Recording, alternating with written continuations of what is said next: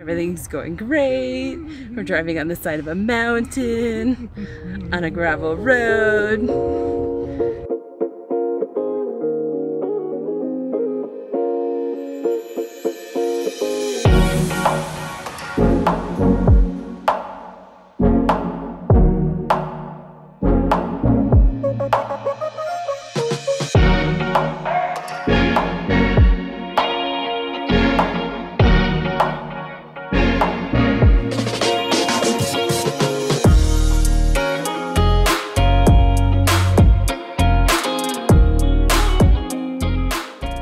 Look at all of our snacks. Look at how puffy the bags are. I didn't even thought about that. Snacks with a view.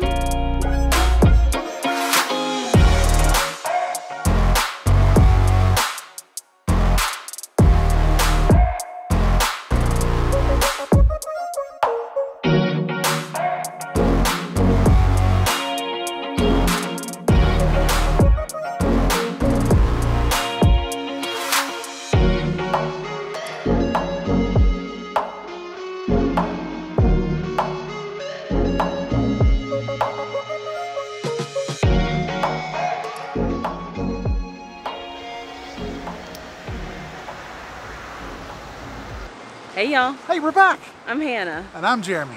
We are the Savory Suitcase. So we have 2 more days left on our trip.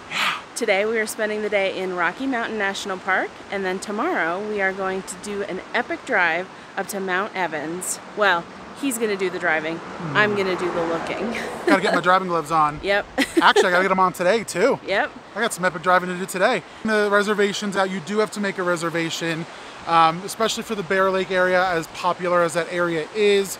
Prior to 5 a.m. you can get in without a reservation, or you still need a reservation. So if you show up before 5 a.m., you can get into Bear Lake at 5 a.m. We have a reservation from 1 to 3 p.m. So we were able to come in, and we got here at about 1:30. We drove through Estes Park on the way. Saw the Stanley Hotel briefly, just kind of on the way, waved to, you know, Jack Mr. Nicholson. Johnny. Yeah, Jack Nicholson.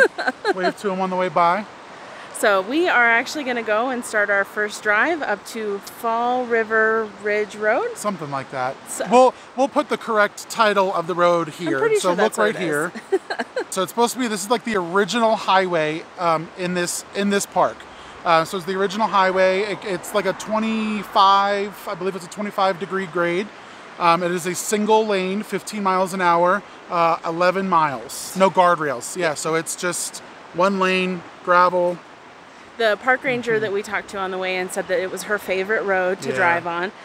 So because it's primitive, you know. It's she said this, you know, if you're able to, if the visibility's nice and there aren't other vehicles directly in front of you kicking up a lot of dirt from the gravel, to roll your windows down and enjoy the sounds of the birds and the nature and to just enjoy. And we did read online that sometimes the cars back in the old days actually had to go up in reverse because of the they weren't powerful enough. Engines and the way that the gas system used to work. The way fuel-fed systems, wild, super wild. So we might try that. We'll just go in reverse. Yeah. No.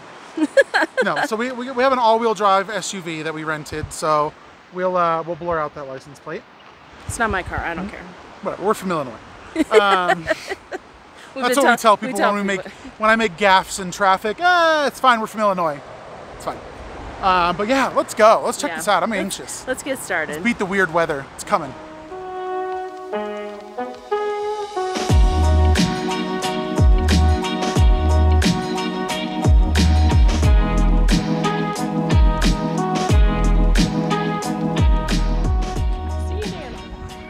Is that rare? Do we know? Is it rare to see that? Oh, no, not anymore. No. I mean, you see more female than male. I still think it's middle of the day. Middle Not of the that day. common? Yeah. This is rare Not this common? time of day. Becoming more common. Is it? Yeah.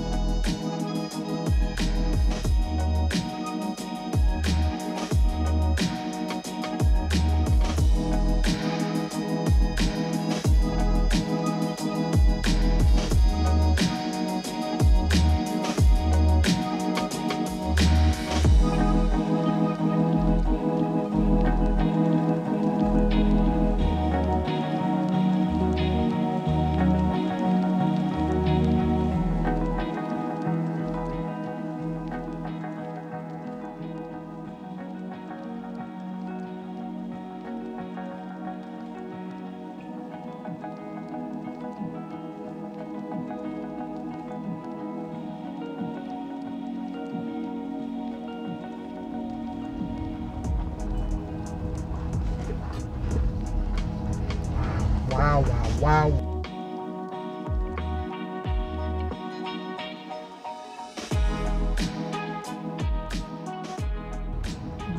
Everything's going great. We're driving on the side of a mountain, on a gravel road. Just don't look down. I'm literally tearing up. 10 years ago when we first got married, you were afraid of heights. That didn't change. Last night you were doing all the convincing. Are you really okay? You're really okay, right? Yeah, it's just so beautiful. Sure. You're really okay, right?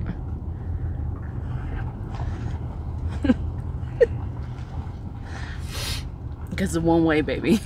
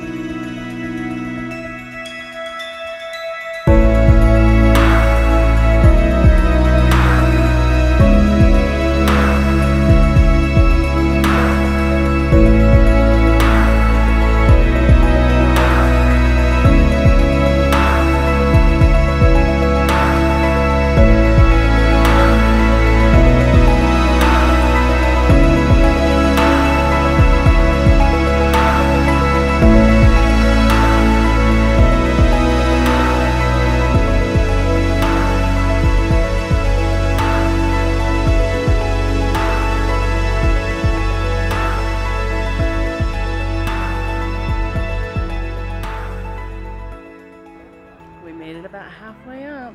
Is it half now? Yeah, almost. Close to. Jeremy's doing a great job driving. Even though it's a lot of heights. A little treacherous. It's starting to drizzle a little bit. It is? So we should probably get going. Oh god. Oh yeah, we just gotta drop. Yeah, so let's go. Let's go.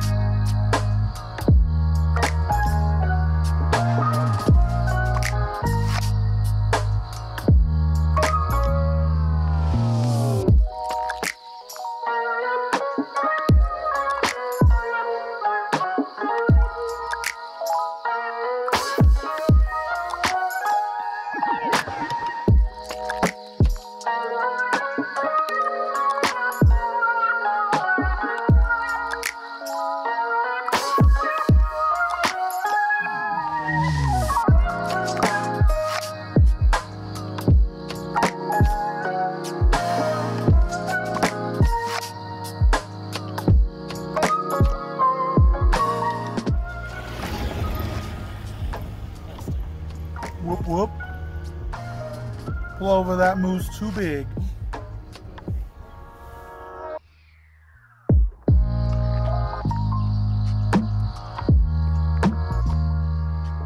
So on our way out of the park yesterday, we saw a lot of moose. I think 6 total?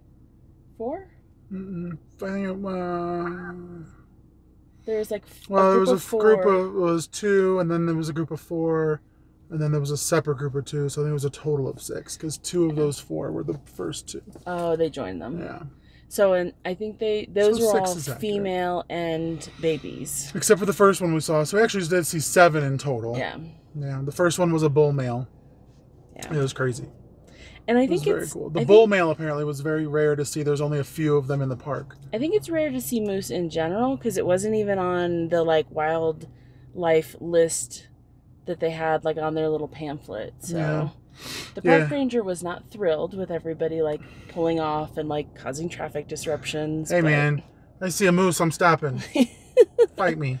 There were definitely people who were getting out of the car and getting really close. People were being irresponsible. Yes. Whether it was a lack of understanding of what could happen if you get too close to a moose, whether or wildlife in general. I rather refuse to believe that it's a lack of knowledge and more of just I want to get that shot. Yeah. When we first stumbled across the bull male that was in the middle of a lake, which we'll put that photo here. We got some video, but he was pretty far out, so he's kind of small. But you can tell. You can see the bullwinkle. You can definitely tell. But so when we were talking to the volunteer ranger, she was actually there as part of the, I forget what she called them. The Ram Patrol. She called it something. It was rhymy and cute. Yeah, I forget. The Ram Brigade or something like that. But basically the bighorn sheep that come down from the mountain, then cross that particular part of the road and go down into that muddy water. They're there. They go down there for the minerals and the stuff that they get out of the mud. Well, they were there because in that particular part of the day is when they would come down the mountain, and they're there to facilitate them crossing the road safely. Yeah. Well, they weren't going to cross the road because the moose was there having we're gonna wait. Having a splash pad day in the water. So now the moose, she said is not a danger to them. It's not a threat. But they might not. But they don't care. Yeah, she said they don't care. They're not going to hang around to find out. Yeah. So. Anyway, that's why she was there. But so she was giving us some information. It was pretty interesting, that there's very, very few males, but that the female and then the baby population is slowly starting to grow. And over the last couple of years, they've started noticing more and more. And there was some really cute baby footage. And Hannah caught some baby frolicking across the field footage of the baby running with the mom. And we left the park. We came to our final hotel for the evening. Is our last day today. Our last hotel here is literally surrounded by really, really tall mountains. We're in this little valley here in Georgetown, just outside of Idaho Springs. There's a brand new brewery that's just on the other side of our hotel on this really beautiful lake. There's a lot of lodges and cabins on the other side of the lake. Really gorgeous area. They were nice enough to serve us dinner last night at the brewery. Yes, and it was very, very busy. Yeah. I'm not sure. Maybe somebody can tell us down in the comments what's happening with Colorado. Correct us if we're wrong. It feels like y'all roll the sidewalks up at 8 o'clock. Yeah. And like everything, not everything, I'll take it back. 75% of what we've noticed for food closes at 8 o'clock. Yeah. The brewery was our only option within driving distance before it hit 8 o'clock. So we walked over there. They were really nice. We got a good cauliflower pizza, so it was relatively on our diet for the first time in a couple of days. So it was beautiful, great views. And so we'll show you some of that footage. We put the drone up for the first time since we were here because finally in unrestricted airspace. Yep. So we'll put that footage here for you too. But Georgetown, beautiful lake. So we're going to head into Idaho Springs, find another coffee shop, little shopping, Mount Evans on the way. Yep. So stay tuned for that. You guys will see it next week. And that'll be the last vlog from Colorado. Sayonara from the conspiracy theory-filled Denver International Airport. So remember to like and subscribe and leave us a comment if you... Tell us if you know anything about this 8 o'clock food scene shutdown, okay? I need to know more. Or if you've been to Colorado, or if you're going to come now. Or if you live here. Tell us what this is all about. All right. We'll see y'all next week. Bye. Bye, y'all.